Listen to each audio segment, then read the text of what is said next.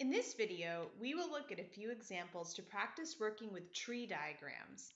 In example A, it says, if you toss a coin 2 times, what is the probability of getting 2 heads? Use a tree diagram to find your answer. So the tree diagram is a way to organize all the possible outcomes that could happen when you do flip a coin 2 times. So we want to think about what happens first. Well, you start out and you flip the coin once. And there are 2 possible outcomes. You could get heads or you could get tails. And the probability of each of those is 1/2. Because you're going to get one or the other, and there's an equal chance of getting each one.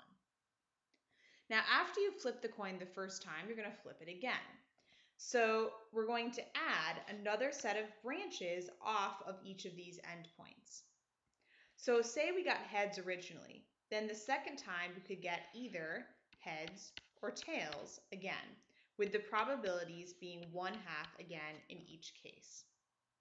Similarly, if we got tails to start out with, we could get heads or tails for our second toss, and the probabilities are 1/2 and 1/2.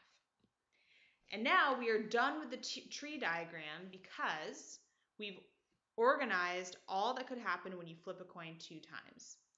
This first set right here represents the first toss of the coin, and right here, all of these represent the second toss of the coin.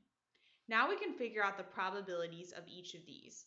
We're actually particularly interested in this situation of getting heads and then heads, because that's what the question asked. What is the probability of getting 2 heads?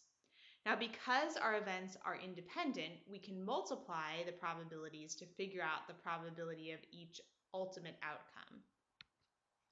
So the probability of 2 heads will be 1/2 times 1/2, which is 1/4. Because everything in this whole picture is 1/2, all the probabilities, the probability for each sequence of branches will be 1/2.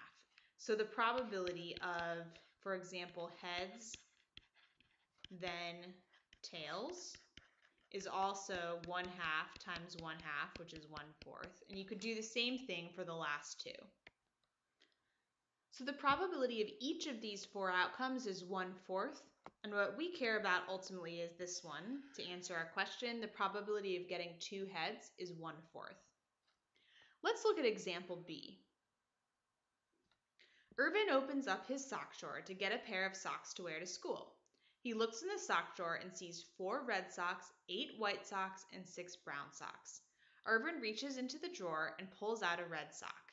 He is wearing blue shorts, so he replaces it. He then draws out a white sock. What is the probability that Irvin pulls out a red sock, replaces it, and then pulls out a white sock?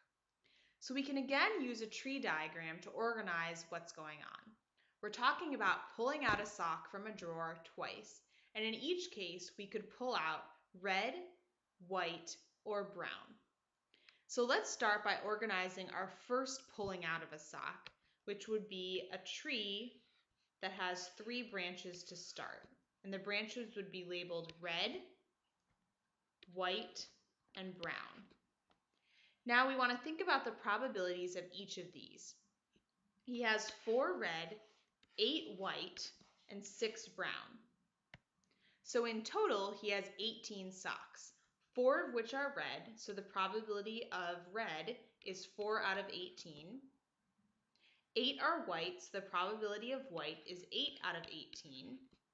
And 6 are brown, so the probability of brown is 6 out of 18. Now, once he has pulled out a sock and replaced it and is now pulling out another one, we need to add more branches to our tree.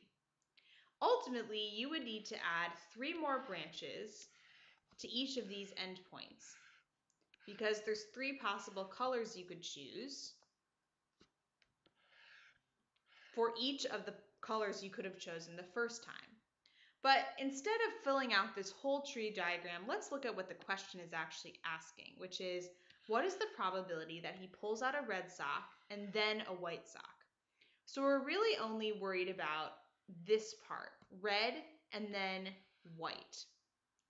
So let's not fill in this bottom section and just fill out the top part. So say he got red the first time, which is a probability of 4 out of 18. Then he could get red a second time, probability of 4 out of 18, or white, probability of 8 out of 18, or blue, probability of 6 out of 18.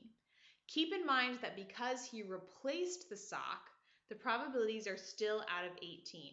If he had kept the sock that he picked, so he picked a red one and kept it, then all of these numbers would have to be out of 17, and there would only be 3 red socks left for this part right here. So now we're worried about red and then white. So all we need to do at this point is multiply those two probabilities. So the probability of red then white equals 4 out of 18 times 8 out of 18, or 8 out of 81.